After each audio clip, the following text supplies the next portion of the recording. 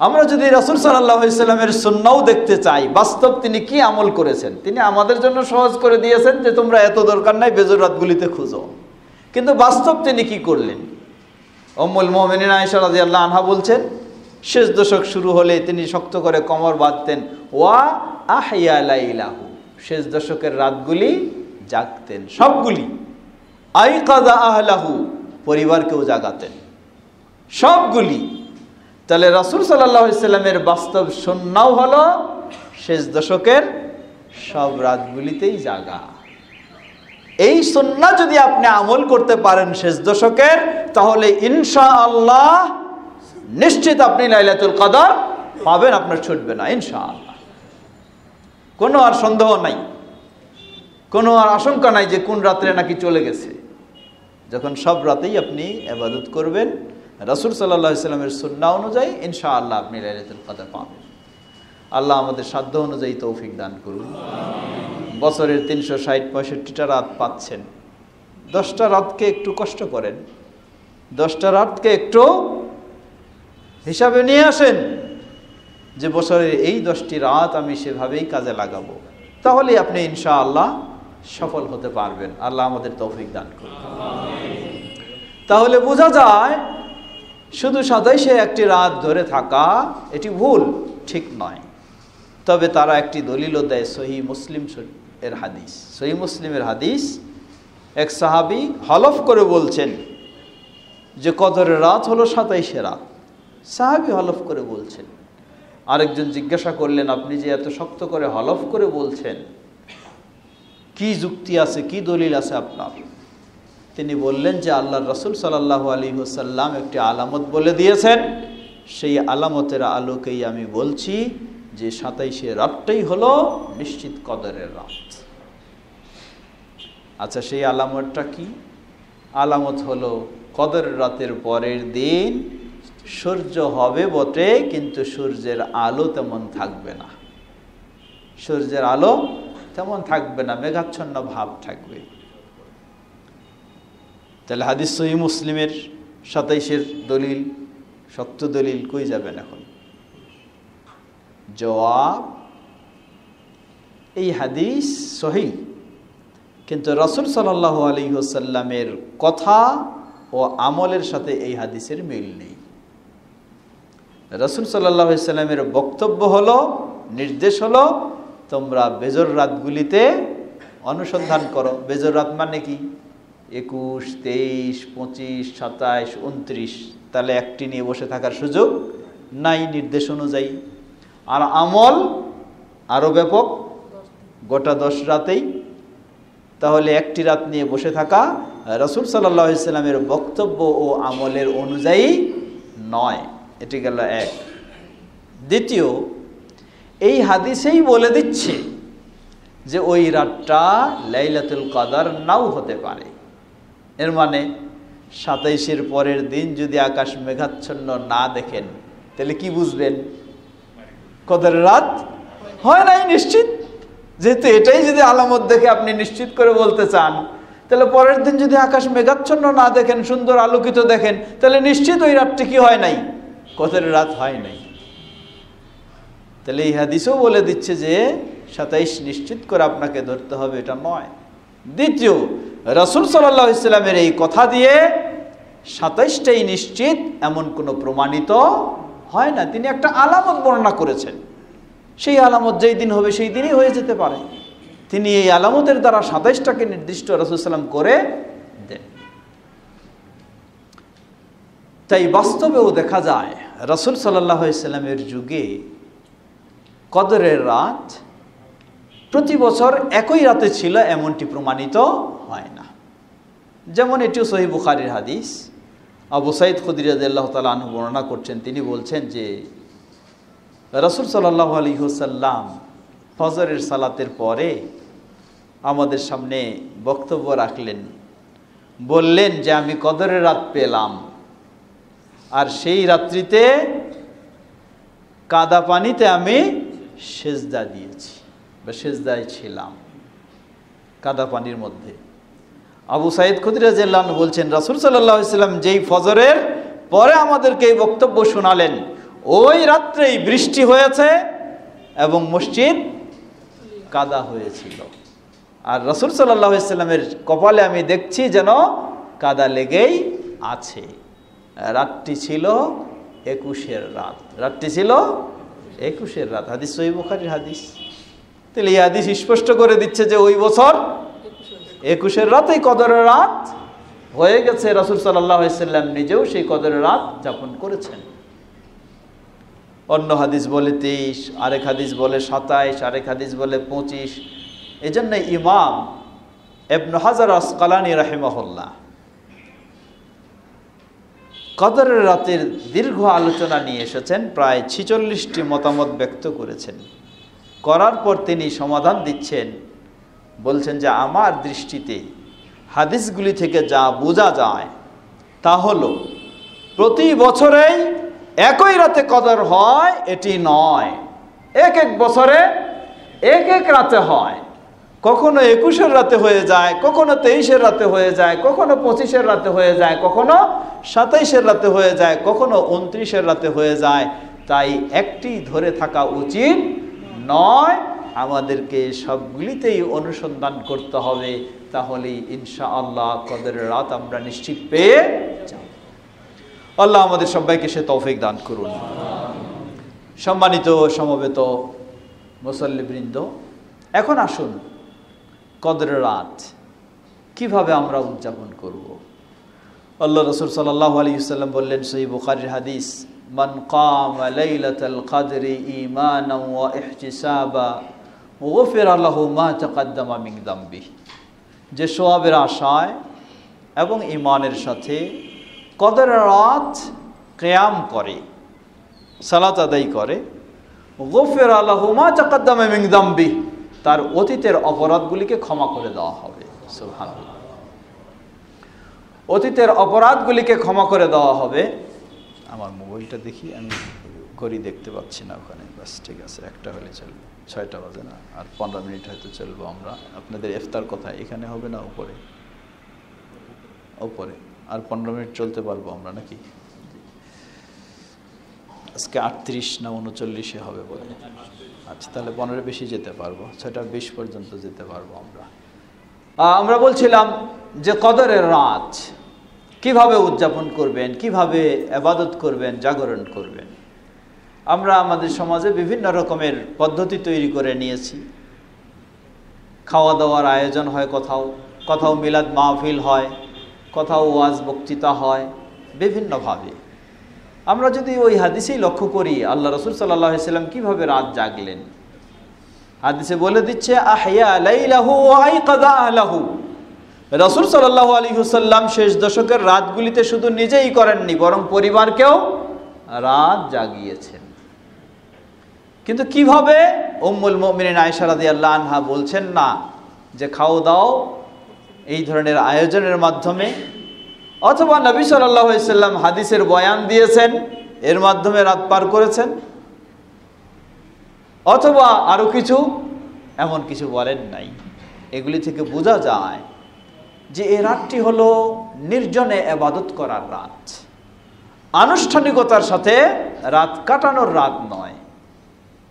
আনুষ্ঠানিকতার সাথে রাত কাটালেন, কি হলো লাভ? এই রাত হলো নির্জনে ইবাদত করার রাত। মসজিদেও এসে আপনাকে করতে হবে এটা নয়, মসজিদে আসতে হবে আপনাকে শুধু ফরজ সালাতের জন্য, নফল আপনি আপনার ঘরে করবেন। কদরের রাত জাগবেন, সেটাও আপনি আপনার ঘরে জাগেন, কোনো অসুবিধা নেই।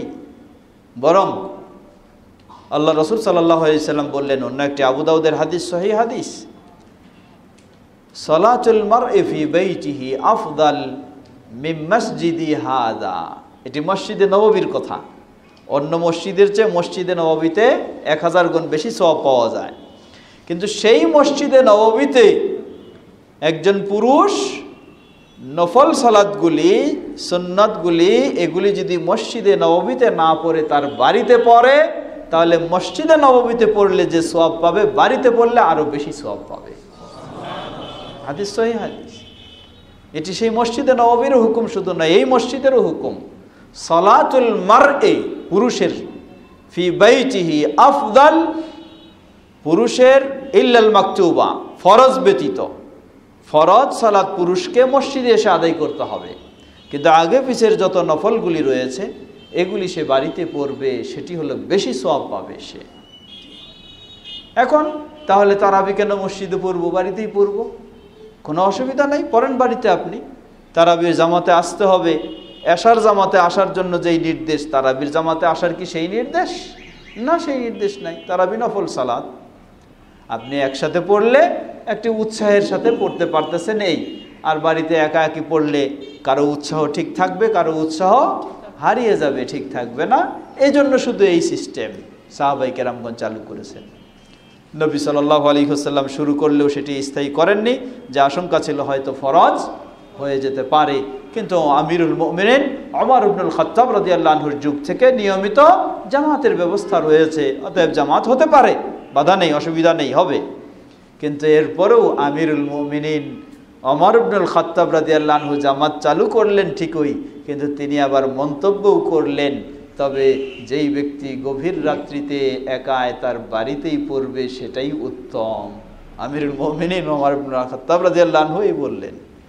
এর কারণ হলো এটি হলো নফল সালাত, নফল হলো বাড়িতেই উত্তম। আর একাকী যখন আপনি নফল আদায় করবেন তখন মন খুলে আল্লাহর কাছে কাঁদতে পারবেন, জামাতে সেই কাঁদাটা সম্ভব হবে না। জামাতে খালি ইমাম যদি কাঁদায় সেই কাঁদাই হয়, ইমাম যদি কাঁদায়, তো ইমামের কাঁদানোটা তো কি হয় না। ইমাম বলে আমার বাবাকে আল্লাহ ক্ষমা করো, সবাই বলে আমিন। না, আপনার বাবার দরকার নাই, ইমামের বাবারই খালি দরকার আছে। তো এইগুলি তো ঠিক নয়, এই জন্য তো এই যৌথগুলো আমরা বলি এটাও ঠিক নয়, এগুলি বাদ। এই জন্য নিয়ম হলো কদরের রাত আপনি জাগবেন, আপনার সাধ্য অনুযায়ী জাগেন। এটি ফরজ নয়, এটি নফল, কিন্তু অত্যন্ত গুরুত্বপূর্ণ, ফজিলতপূর্ণ, তাৎপর্যপূর্ণ। তাই সকলকেই আমাদের উচিত চেষ্টা করা। অতএব আমরা বললাম যে কদরের রাত পাওয়ার জন্য সবচেয়ে উত্তম হচ্ছে শেষ দশকের সব রাতগুলিতে চেষ্টা করা। এই লক্ষ্যে আপনি যদি এতেকাফ করতে পারেন তাহলেই সেটি সবচেয়ে সুন্দর হয়, সহজ হয়। কারণ এতেকাফ করা মানে সকল ব্যস্ততা থেকে আপনি মুক্ত হওয়া, সারা রাত ইবাদত করবেন, দিনের মাঝে কিছু বিশ্রাম নেবেন, আপনার জন্য এটি সবচেয়ে হলো সুন্দর সময়। এই জন্য আল্লাহ রাসূল সাল্লাল্লাহু আলাইহি ওয়াসাল্লাম কি করতেন, প্রতি বছরেই তিনি এতেকাফ করতেন। দ্বিতীয় হলো নির্দিষ্ট কোনো রাত বাছাই নয়, কমপক্ষে হলেও আপনি বেজর রাতগুলিতে অনুসন্ধান করবেন।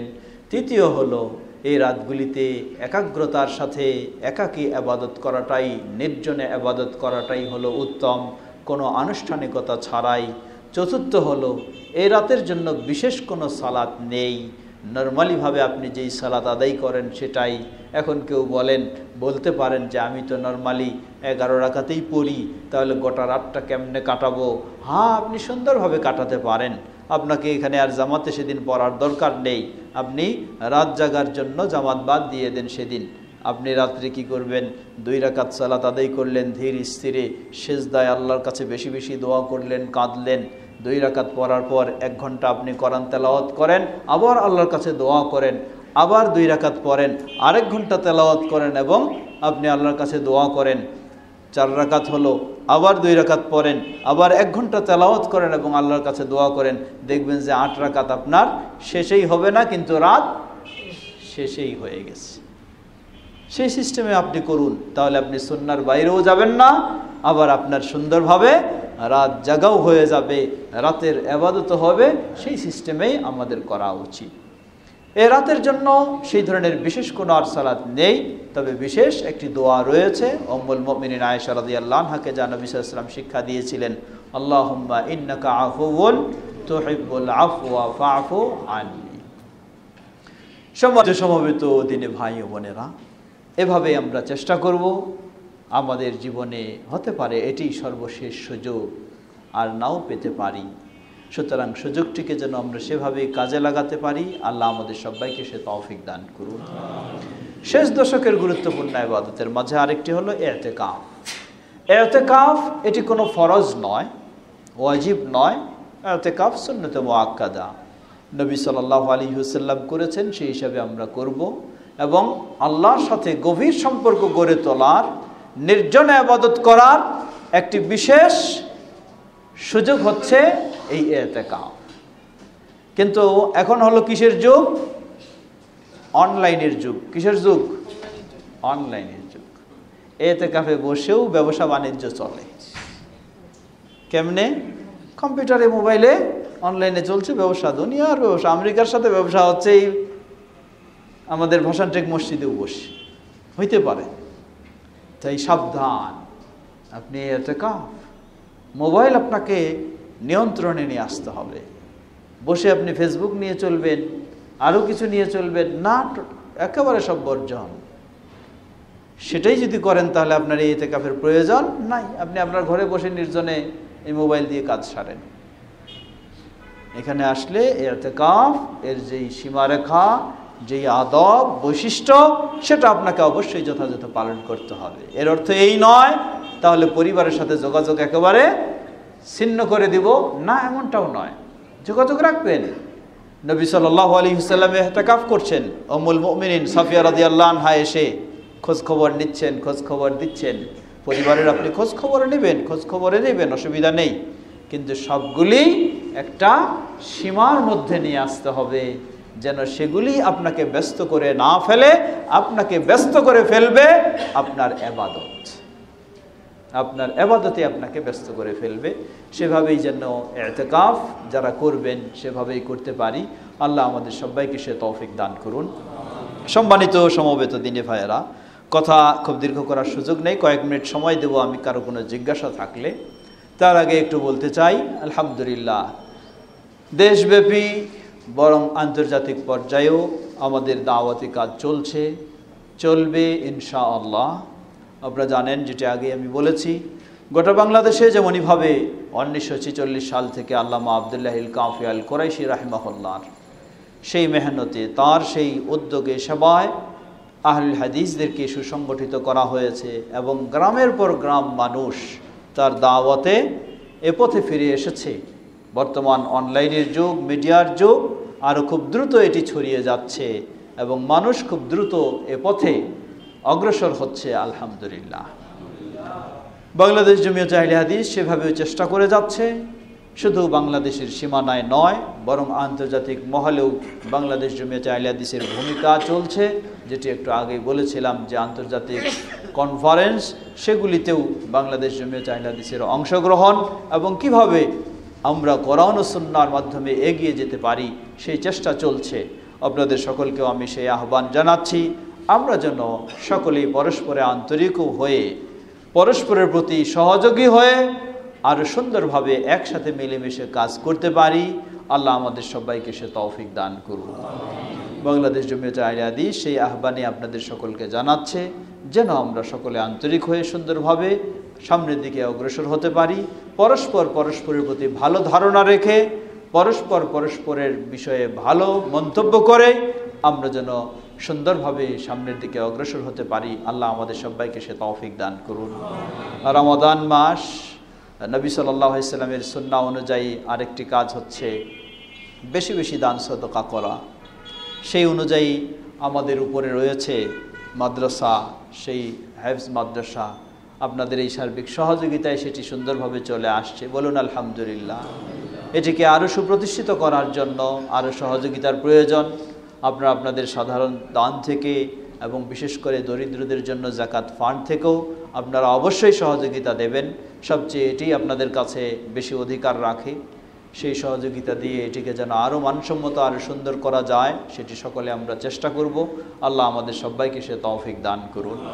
সেই সাথে আমাদের আরও যেগুলি মাদ্রাসা, পার্সি মাদ্রাসা, দারুস সুন্নাহ এবং আরও যেগুলি আমাদের মাদ্রাসা, উচিত হবে আপনার দান বা আপনার যাকাত সবগুলি যেন নির্ভেজাল খাতে, আমাদের ধামালকোটে সেখানেও মাদ্রাসা শুরু হয়েছে, সুন্দরভাবে চলছে, নির্ভেজাল খাতে যেন হয়। বহুজন আপনার কাছে হাত বাড়াবে, কিন্তু আপনাকে নিশ্চিত হতে হবে যেখানে দিচ্ছেন সেটি শিরক মুক্ত কিনা, সেটি বেদাত মুক্ত কিনা। যদি না হয়, শিরক বেদাতের চর্চা সেখানে থাকে, আর আপনি সেখানে আপনার যাকাত দেন অথবা সহযোগিতা দেন, তাহলে আপনিও অপরাধী বলে গণ্য হবেন, সওয়াব তো দূরের কথা। সেজন্য আমরা অনুরোধ জানাবো সেই খাতগুলি আপনি নিশ্চিত হয়ে সেখানেই দেওয়ার চেষ্টা করবেন। অনুরূপভাবে বাংলাদেশ জমিয়ত আহলে হাদিস এভাবে দাওয়াতি কাজ করে যাচ্ছে। সেই ক্ষেত্রেও আপনাকে আপনার আর্থিক সহযোগিতা সাধ্য অনুযায়ী দেবেন। এখানে আমাদের ইমাম সাহেব সহ আরও যারা দায়িত্বশীল আছেন তাদের কাছে পৌঁছাই দিলেই সেটি পৌঁছে যাবে ইনশাআল্লাহ। আমরা যেন পরস্পর এইভাবে সহযোগিতা দিতে পারি। আল্লাহ আমাদের সবাইকে সে তৌফিক দান করুন।